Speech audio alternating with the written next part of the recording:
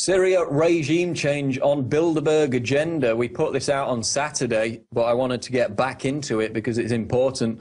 The presence of Syrian National Transitional Council head Basma Khadmani at the 2012 Bilderberg conference clearly indicates that power brokers at the elite confab will be discussing the effort to topple President Bashar al-Assad and install a NATO-friendly administration in the violence-stricken country. Khadmani is the head of foreign affairs with the SNC, a coalition of Syrian opposition groups based in Istanbul, Turkey. While at the Bilderberg meeting, she will be in the company, the esteemed company, of the likes of former Secretary of State and accused war criminal Henry Kissinger, war hawk Richard Pearl, and Thomas E. Donilon, National Security Advisor for the Obama White House. So we've got this Syrian rebel transitional representative scuttling away to her little conference room to plot with Bilderberg about overthrowing another sovereign country. Brookings Institute, of course, the think tank that's laid out the plan in explicit detail to topple Syria for the globalists, they're represented at Bilderberg. She's no doubt going to be discussing things with them, or has done over the past few days.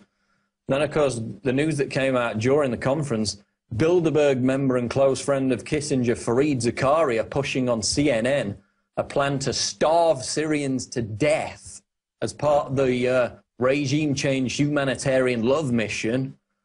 Of course, we had the Hula massacre happened last weekend. Eyewitnesses said it was carried out by terrorists.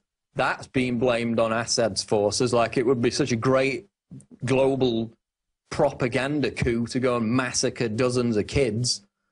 But that's becoming the central hallmark on which all this is being built. It's sounding very much like the Hill and Knowlton Saddam incubator baby hoax.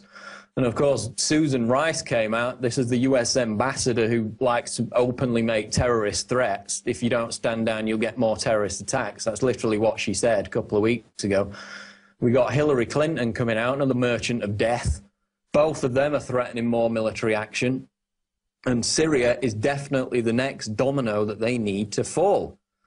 And that's why this SNC Syria member was at Bilderberg this year.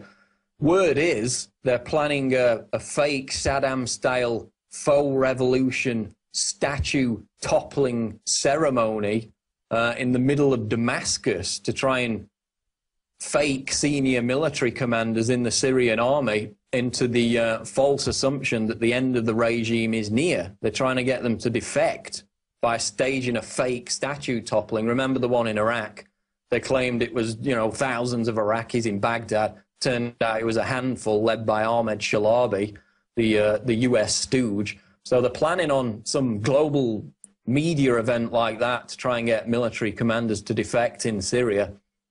There's also a plan in place to shut down Syrian state TV so the opposition can monopolize the propaganda.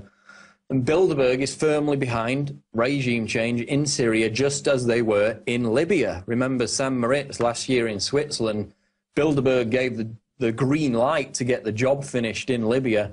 A few months later, Gaddafi was gone, and the friendly NATO-backed al-Qaeda rebels were flying their black and white flag over courthouses and other centers of power in Libya. So it seems, again, history is repeating itself, with Bilderberg moving firmly behind the agenda with the rest of the neocon establishment to attack Syria. Now, moving on to